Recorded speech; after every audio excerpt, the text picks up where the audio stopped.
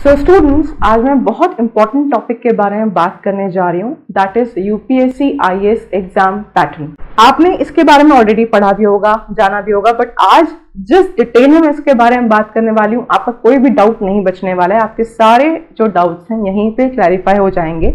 सो बहुत ध्यान से इस वीडियो के साथ बने रहें और आप देखें इस चीज को कि आपका जो प्रीलिम्स का पेपर है उसमें क्या क्या आता है, मेंस में क्या आता है, इंटरव्यू में क्या आता है। जैसे कि ये प्रीलिम्स मेंस इंटरव्यू क्या है, आपकी यूपीएससी की 3 स्टेजेस हैं। First is prelims examination, second is mains examination, third is interview. अगर आप इसमें से किसी भी स्टेज पे फेल होते हैं, ये फ्लंक होते हैं, you ultimately get back to 0।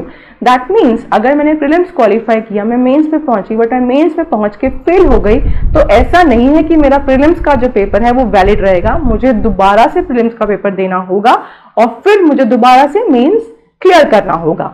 Okay, now ये प्रीलिम्स का पेपर क्या है? प्रीलिम्स का जो पेपर है ये MCQ बेस्ड क्वेश्चंस आते हैं इसके अंदर। ये ऑब्जेक्टिव पेपर आपका रहता है। इस पेपर के अंदर 2 सेक्शंस हैं, आपका GS1 और GS2।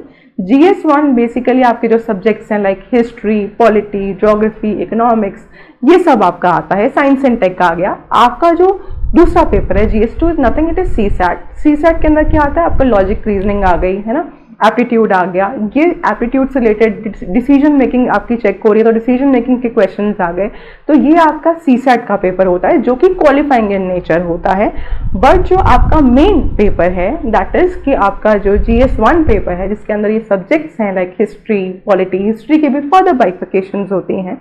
आई होप कि आपको पता होगा कि यूपीएससी में हिस्ट्री 6 तरीके से पूछी जाती है, like ancient history, medieval history, modern history, post independence India, art and culture, world history.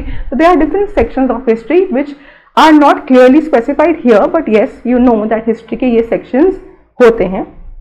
Apart from that, इसके अलावा मैं बात करना चाहूँगी कि जो आपका ये पेपर है इसमें आपके 100 क्वेश्चंस आ रहे हैं और 2 मार्क का क्वेश्चन एक है, तो आपका करीबन 200 मार्क्स का ये रहता है। बट आपका जो CSAT का पेपर है इसमें सिर्फ आपको क्वालिफाई करना है, मतलब 33% लेके आना है।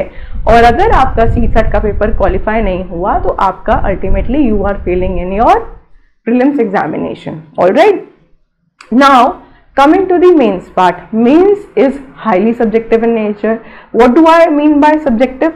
Subjective means इसके अंदर आपको खूब सारा आंसर राइटिंग करना पड़ेगा। अब जो आपका प्रीलिम्स का पेपर होता है ये एक ही दिन में होता है, बट जो मेंस के पेपर हैं करीबन इसमें आपके 9 पेपर रहते हैं। तो उसके अंदर क्या क्या आता है आज वो बात करते हैं। जो आपके ये पेपर हैं जिसमें इसमें GS1, GS2, आपका GS3 हो गया, GS4 हो गया, ये अलग अलग आपके पेपर्स हैं और इसके अंदर अलग अलग सेक्शंस पूछे जा रहे हैं। जैसे आपका GS2 में क्या आता है, आपकी पॉलिटी आ गई, आपकी गवर्नेंस आ गई, इंटरनेशनल रिलेशंस आ गए, सोशल जस्टिस आ गया, ये सारा आपका GS2 का हो गया है ना। GS1 में क्या आ गया, हिस्ट्री आ गई, ज्योग्राफी आ गई, इंडियन सोसाइटी आ गई। तो ये अलग अलग सेक्शंस हैं जो आपके यूपीएससी के सिलेबस में डिफाइंड है कि भाई GS1 में ये आएगा, GS2 में ये आएगा, GS3 में ये आएगा, 4 में ये आएगा, और ये 250 नंबर के आपके पेपर हैं, राइट। जो आपका GS4 का पेपर होता है वो आपका एथिक्स का पेपर है, वेरी इंपॉर्टेंट। क्यों भाई? GS1 के अंदर आपके ऑलरेडी 4 सेक्शन कवर हो रहे हैं, 4 सब्जेक्ट कवर हो रहे हैं, फिर भी आपको 250 मार्क्स का पेपर है। पर GS4 अकेला आपका एक एथिक्स का आपको सब्जेक्ट पढ़ना है, मतलब इतने अच्छे से अगर आप पढ़ लें तो आप इसमें अच्छा स्कोर कर सकते हैं। फिर एक पेपर होता है आपका ऑप्शनल का। ऑप्शनल में भी 2 सेक्शन होते हैं, पेपर A, पेपर B। इसमें मैं डिस्क्लेमर देना चाहूंगी कि चूज योर ऑप्शनल वाइजली, क्योंकि अगर आपने ऑप्शनल गलत चूज किया तो आपका 6 महीना बर्बाद हो सकता है। जो लोग टफ ऑप्शंस ले रहे हैं और जो लोग बेसिक ऑप्शंस भी ले रहे हैं, मतलब इजी ऑप्शंस भी ले रहे हैं, उसमें भी उनका 3 से 4 महीना जाएगा। इसीलिए choose it very very meticulously, very very wisely.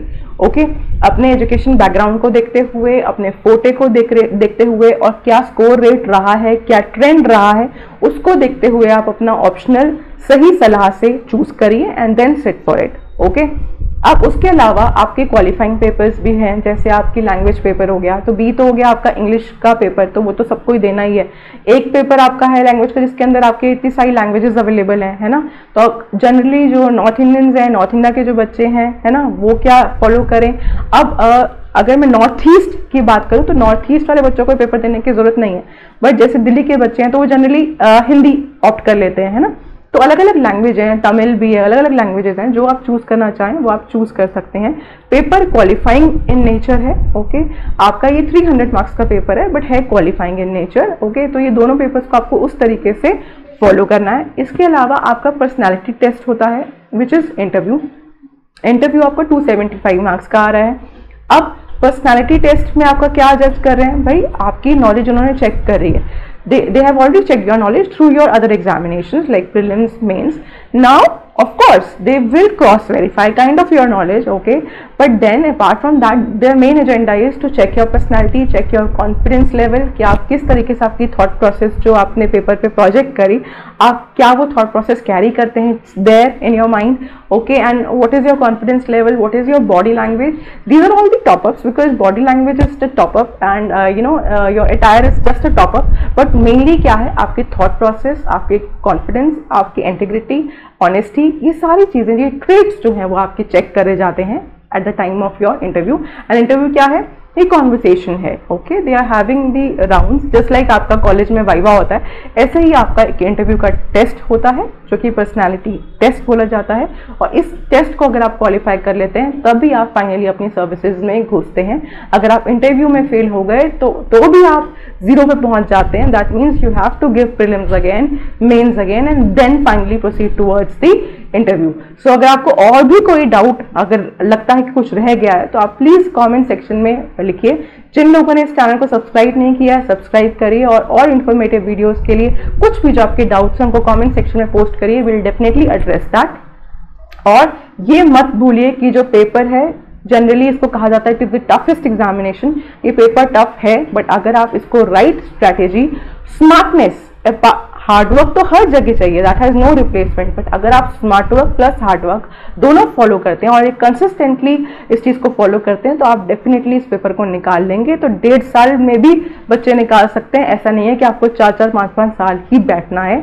This is a myth, okay. तो जिनको करना आता है और जो सक्षम है इस चीज को करने के लिए, वो ये चीज का ध्यान रखते हैं कि उनका टाइम कहीं भी वेस्ट नहीं हो रहा है, वो राइट ओरिएंटेशन रख रहे हैं, राइट डायरेक्शन रख रहे हैं। तो अगर आप ये सब चीजें फॉलो कर रहे हैं तो पेपर आपके हाथ में है, सर्विसेज आपके हाथ में है। Thank you.